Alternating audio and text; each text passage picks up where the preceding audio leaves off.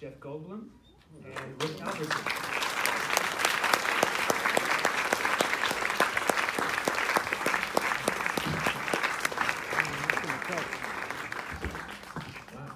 Wow. Mr. Rick Alverson.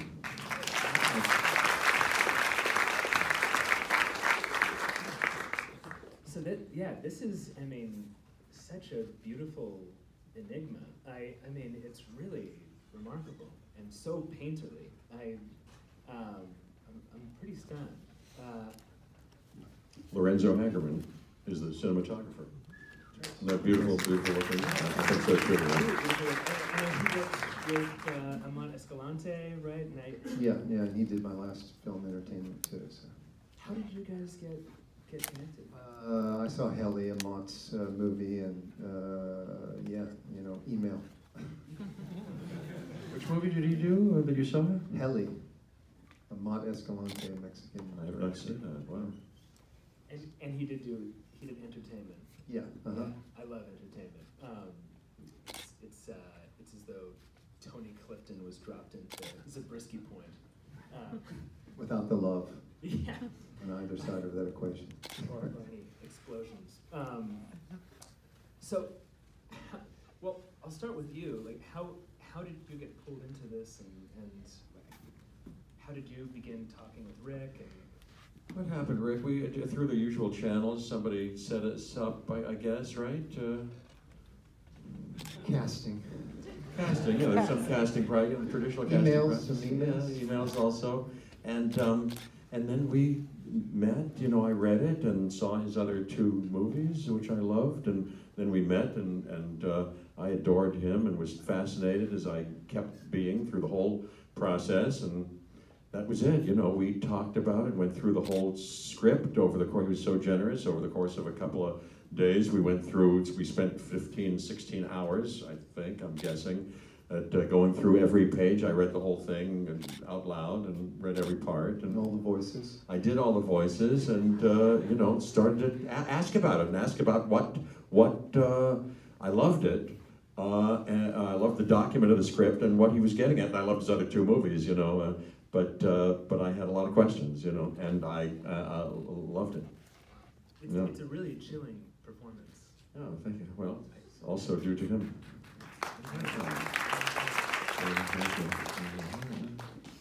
And so where did it start for you, Rick?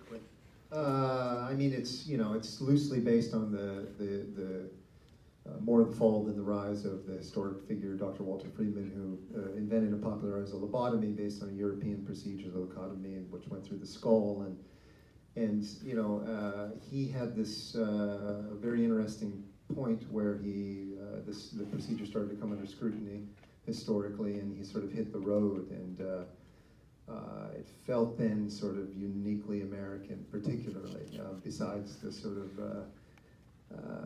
of efficiency and kind of like fast foodification of medicine that is also uniquely American in a way across a lot of areas, and just this headlong plunge into progress and this sort of like denial of the ramifications and all the detritus and sort of this willful kind of utopian blindness that in his lunge, you know, and that it was interesting and, you know, part of our contemporary problem too, I felt. The pacing is so interesting. It's kind of lethargic and really, I mean, I felt like just hypnotized by the film. And it almost felt as though the film had been lobotomized. Yeah, no, I like that, and I don't mind if people say like they've been lobotomized, even though I don't really know that. I think typically the cinematic lobotomy is a more usual nightly routine than I mean, there's a lot of sort of anesthetic kind of comfort cinema, the consumer cinema that sort of pacifies us, and all of the events we sort of like open our vulnerability in the dark spaces of cinema or in our bedrooms or living rooms, and make ourselves vulnerable because there's a pact with the filmmakers or the directors or the distributors or the market that we're not going to be injured. And so we open up all of our figuratively internal organs, and we sort of just let it take us, you know. And a strange thing happens. It happened to me when I was young, watching sitcoms and television, like routinely, obsessively. That I found that the you know, the plane of the event is thinking for you, and that you sort of are completely unengaged and totally passive, totally vulnerable.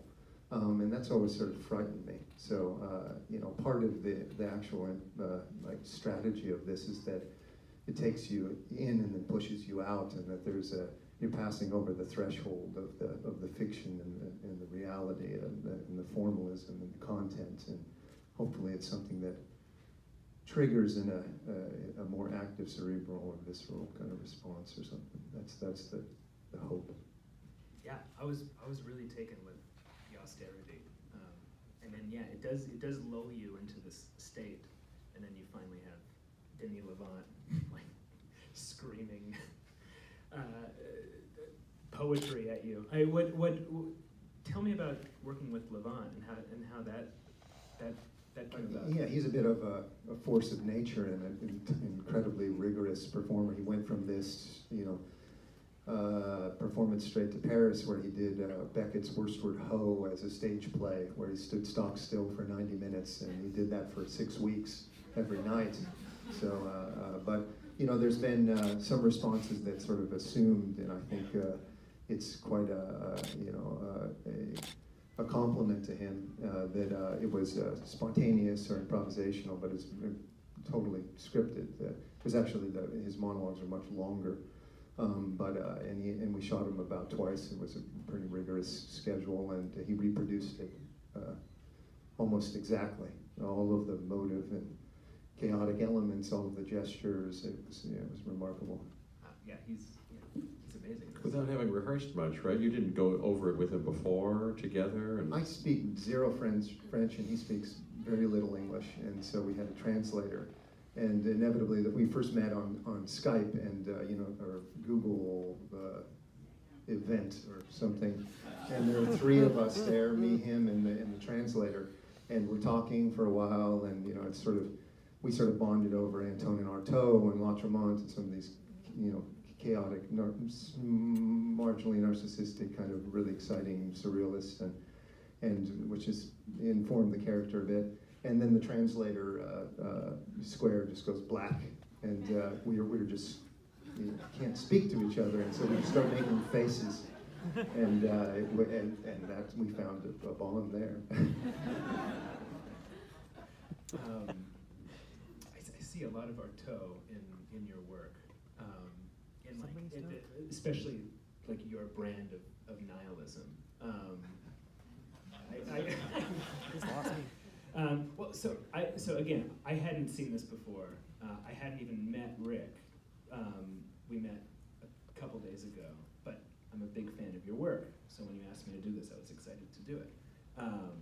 Well, not that excited because I don't like standing in front of people. Me either. That's why I wanted some company. Jeff is. I only feel alive when I'm in front of people being photographed.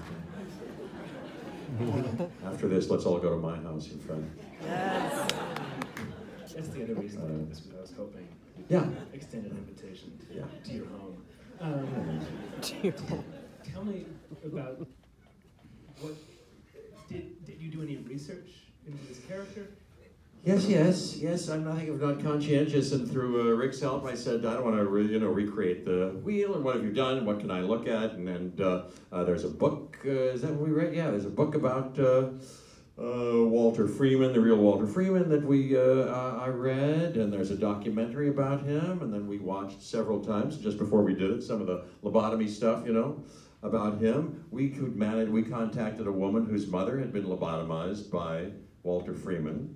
So that kind of thing, did all that. But then this, of course, is a jumping off, poetical jumping off.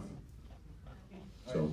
I'm going to stop reaching, and I'm going to open this up to the audience. This is the opening night. This is how many other showings? Was this the first showing? This is the official premiere, I think. This is the premiere. Thank you. If I'd have known, I would have worn a hat. Very good. So what happens after this? This is the first time it's been shown, and We're, yeah, We just show it forever. and then we show it, keep showing it. What a lovely theater. Anything else you got out of it? Because I admire you so much. What else, just fresh off of your experience, anything besides the beauty of it and the aesthetic of it? That what do you think? What do you think of the themes of it or the idea of it? Do you think there was anything in that, or would it be insulting to say it out loud, or?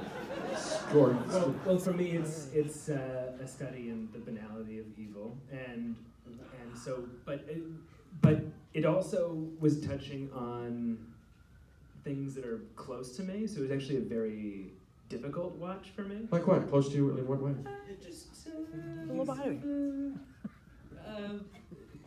Mental illness, right? And so, and so it was a very visceral watch for me, and touched me very deeply. But in a way that I don't want to reduce to words, because it feels very. It's like I said, it strikes me as an enigma. And there's a lot of mystery there, and I can imagine that press will be tricky for you, because I kind of don't want this to be reduced to words. I mean, I've sort of been, unapologetically read reviews, and mostly less of sort of any sort of narcissistic, reason than I think about audiences all the time. For all the last three films, I mean, it's all about sort of like a curiosity about what engages us, where we're comfortable, and particularly where we're comfortable, and where like constructive discomfort can come from, particularly in these vulnerable spaces where we open ourselves up to something that's typically just validating, that validates our worldview, you know? And I mean, I think a lot about social media and our hall of mirrors, and particularly, very much progressives too, you know, where we're so increasingly surrounded by like voices. And, we need to be challenged and removed a little bit from things that make us comfortable. I think it's essential. And so much consumer cinema doesn't do that, and because consumers are better if they're sort of, you don't want them too upset, we don't want them too happy. Yeah, and there is a one thing I really appreciate about your work is that there's this sort of unapologetic ugliness to it, and at the same time, there's this clinical quality that is, I think, really striking, and it really does not give a shit about you.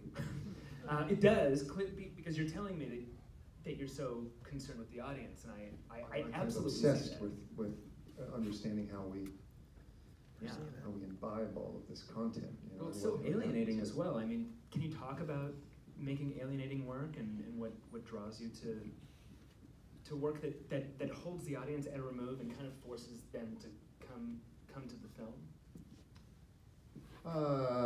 I think, again, it comes back to this idea of like content and forming content, and where our defaults for content, and where our whole entire society is like, in the narrative obsessions that we have, the obsessions with intoxication of story.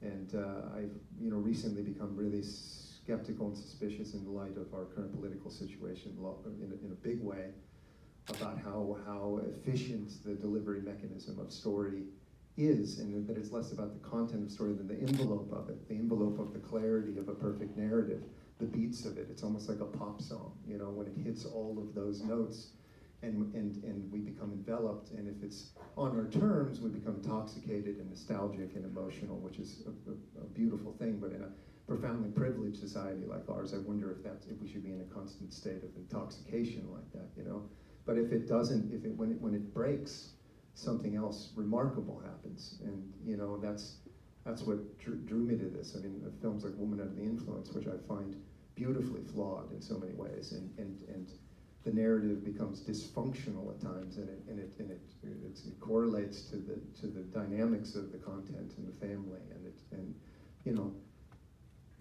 we like things with a lot of clarity now on both sides of the aisle, and there's something of nuance that I think is being lost.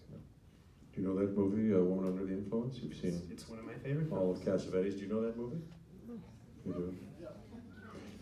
So I read, just to mention in passing, I've been just talking about it, I read couple of books that kind of made me think, because I'm a kind of meat and potatoes thinker, and I wanted to kind of make sense of this for myself, and I like this book by Kurt Anderson, Fantasyland, or How America Went Haywire, which I like a lot, which has something to do with, I think, what we're talking about here. And then I'm currently reading Yuval Harari's books, Sapiens and Homo Deus. Do you know those books? Are you reading them? He talks about stories and the unifying power of stories, but the danger of stories too, and without being able to, and in consuming stories without being able to distinguish a reality from made-up stories. Anyway, is there anything, let me ask before, I don't want to, is there anything that you are curious about from them? Because you're interested in the audience, they just saw it. Is there anything, I'm a little interested, are they disturbed, I wonder, in a way that you intended, and that's unpleasurable / pleasurable / awakening / did they get an idea? But are we interested in what idea they got out of it, or ideas? Everybody all at once. What do you think? You know what I mean? Creepy in a good way. That they like it, but isn't it specifically, surgically intended for some experience, unusual, uncommon experience for them to have? Sure, yeah. Well, let's see some hands. It's like scary. Yeah.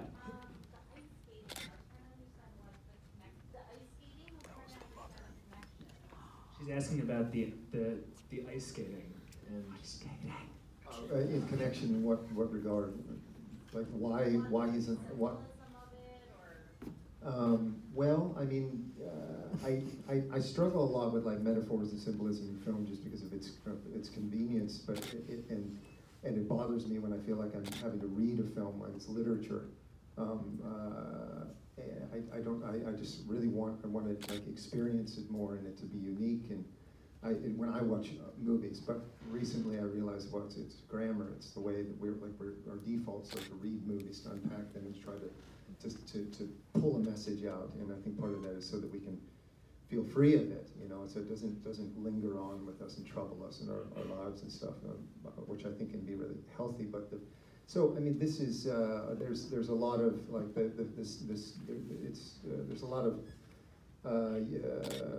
hard looks at utopia in the movie.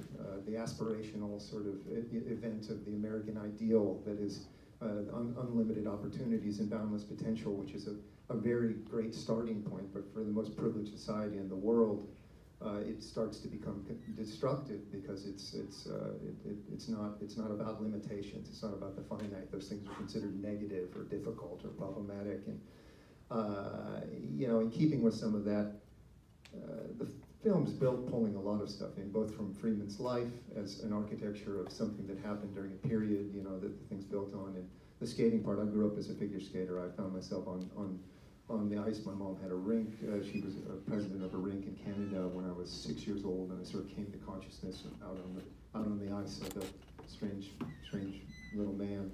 And you know, so that's sort of pulled from my life. The sort of this kind of isolated, hermetic kind of bubble of strangeness. But you know, typically figure skating is you know, it's given feminine attributes, and particularly in the mid-century. You know, so there's a lot about that gulf and the personal toxicity of the masculine on men. How it is even though they were particularly the beneficiaries of it in that era, and still are. They're poisoned by it, and it's a feedback loop of unrealized wholeness and access to emotion and stuff. So, I mean, it felt useful in that regard too. So we have time for one more question. So make it so it's got to be the person who wants to answer the most. I just wanted to add to that just a little bit. Let me see. I find him a wonderful, brilliant filmmaker, and what I like, one of the things I like is that you're so personal, and I, you know, the movie has an intended specific impact, but so much of it I find is coming from his personal dream life and experience, and secret life, you know, which I love and feel. And then I'm remembering the thing you said to me about this American utopian, and the first part being a kind of the athletics, the athletic part of the American, you know, death of a salesman trophy, kitsch pageantry of skating, and then me, the snake oil salesman, you know, quick fix, you know, medical, you know, nincompoopery, and then the religious madness, you know, at the end, yeah? Well, maybe that's something. Anyway, what's their last question? I'm just trying to help out. Okay, here. It seems like, thank you for this film, wow. I mean, Thank you. European influence in your style, like I'm seeing some, like Michael Haneke, you're like, wondering if you've been influenced by any European directors in particular, since it has this sort of... Sure. Yeah. I mean, my sister Katie brought me up to New York, and we saw Stalker at Film Forum when I was 17 or something, and it changed my life. You know, because because of all of the sort of the unresolved nature of it, and the sort of openness of it, and the haunting kind of like impact of taking that out into the street and feeling altered, but not altered like a hangover, altered like a kind of awareness, you know. But I love Haneke and Catherine Breillat and Claire Denis and Bruno Dumont. I mean, that whole like movement that happened. How long ago was it now? 10, 15 years ago, was important to me, and I thought was it was a kind of social movement in cinema. So. I see Dumont, definitely. I haven't seen him yet. He turned me on. I've never seen Stalker, and I've seen Stalker now since we've been talking. And Bruno Dumont, I don't know any of his movies, but he said you've got to see Bruno Dumont. I see a lot of well, more in entertainment. I see like 29 Palms for sure. Anyway, but thank you so much. Thank You you. did it. So horribly short. Thank you so much for. Thank you very much. Thank you. Thank you. Thank you.